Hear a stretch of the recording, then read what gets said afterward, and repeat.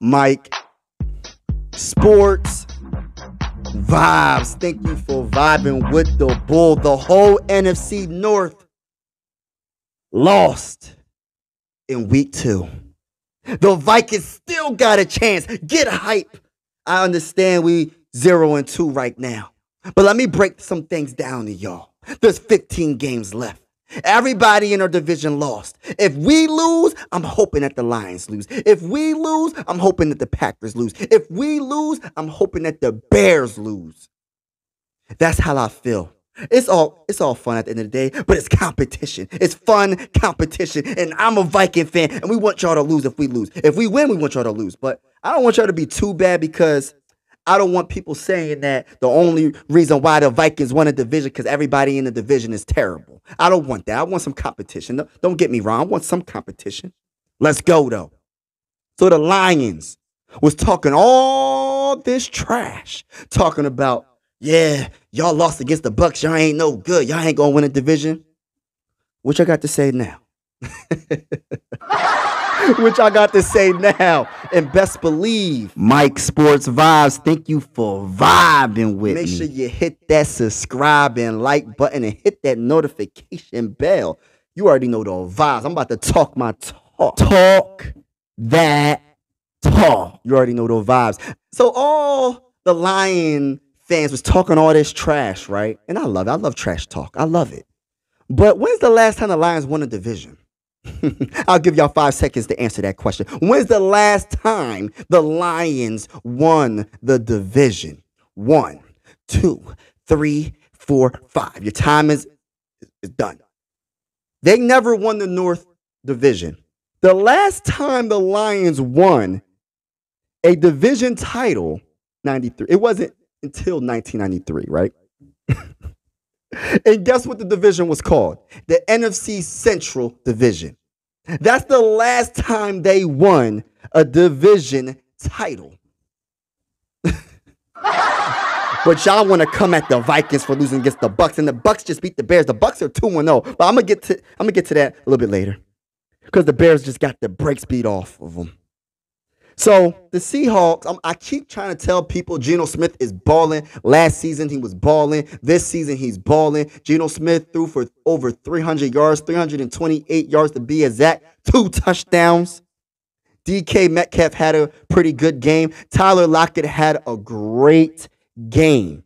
So the Seahawks lost to the Lions 37-31 in overtime. And I ain't going to lie, Jared Goff had he was balling out in that fourth quarter. Got the score to be tied 31-31. But when they gave it back to Geno Smith, you already know the vibes with that. Tyler Lockett got that touchdown. Tyler Lockett had 8 catches for 59 yards, 7.4 per carry, 2 touchdowns. It doesn't sound like it's great stats, but Tyler Lockett and Geno Smith had that chemistry. It is crazy. I was watching the house. I was like, okay. He knows where he's going to be at all times, and he throws him the ball a lot. So shout out to Geno Smith, man, for overcoming everything that people were saying. People was doubting this man. He's balling right now. So shout out to him. But I'm so happy that the Lions lost. Take that L. Take that L. Let's go with the second game that I wanted to talk about. The Buccaneers against the Bears. I don't care nothing for the Bears. The Bears beat the brakes off of them 27-17. Honestly, it wasn't even a beatdown. Justin Fields threw an interception near the goal line because it was 17-20 and there was 2 minutes left and Justin Fields threw that interception. Come on, Justin Fields. What type of time is you on? What's up with the bull? What's up with you, bro? You throwing interceptions near the goal line? Come on, brother. You got to step your game up. I don't want you to be that bad. I don't want the Bears to be that bad. That was terrible. But Baker Mayfield had a pretty good game. What was his stats looking like? I know he threw for over like 300 and what's exactly did he throw for? So Baker Mayfield threw for 317 yards, 1 touchdown. I'm going to tell you this right now. Mike Evans was unleashed against the Bears. It was terrible for the Bears. 6 catches, right? Only 6 catches. 6. For 171 yards, 28.5 per catch. What was the Bears doing? You needed to have triple coverage on him, and he only had one touchdown. But it's just the fact that he had 171 yards and 6 catches. Come on. Come on, Bears. Imagine what Justin Jefferson is going to do to y'all. So take that L, Bears. Take that L. Let's go, Vikings, man. All the teams took an L week 2. The division will be won by the mighty Minnesota Vikings at the end of the day. Mark my words. But let's get to the final game. Falcons versus the Packers. Close game, y'all. Close game. The Falcons won 25-24 by a point. That was actually a good game, to be honest with you. Jordan Love, all right. I was impressed, but he needs to do more. He needs to pass the ball deep more. It was more of the dink and dunk type game plan. He needs to throw it deep a lot more. He had 3 touchdowns for 151 yards, which is good. No turnovers, but he has to throw it deep in order for his rushing game, for his running back. A.J. Dillon had 15 carries for 55 yards, 3.7 per carry. How is he going to get any yards if you're just dinking and dunking all game? They're going to keep everybody in the box just to stop because they don't believe in Jordan Love right now. They don't believe in him. But I would say this. Who had the touchdown? Jaden Reed had 2 touchdowns, 4 catches for 37 yards. Dontavian Wicks, 2 catches for 40 yards, 1 touchdown. So, like I'm telling you, it's just dink and dunk.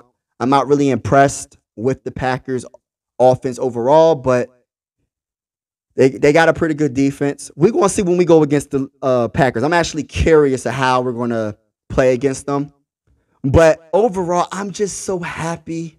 Everybody, not that we took an L, but I'm happy everybody else took an L. Like I said, if we take an L, hopefully y'all take an L. No, don't lose every game because I want it to be competitive. I want this to be a competitive division. But I am so happy we're not Viking fans.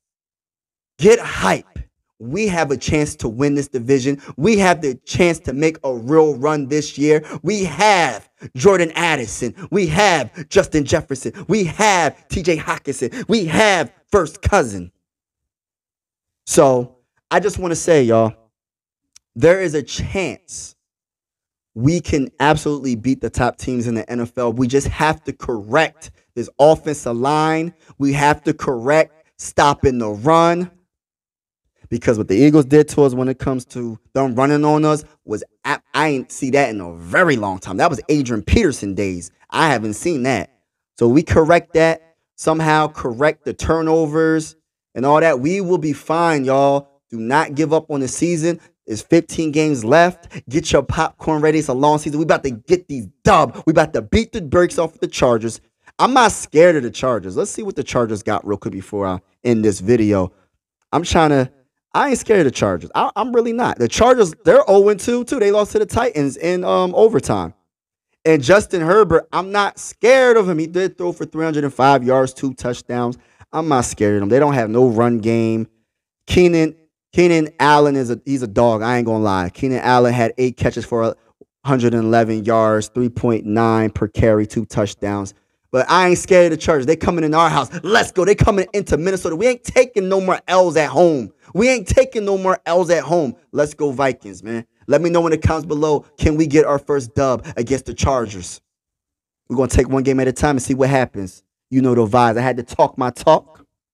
Talk that talk. And I am excited for this season, y'all. And I hope y'all excited too. Vibe with your bull. We going live after every single game. You already know the vibes.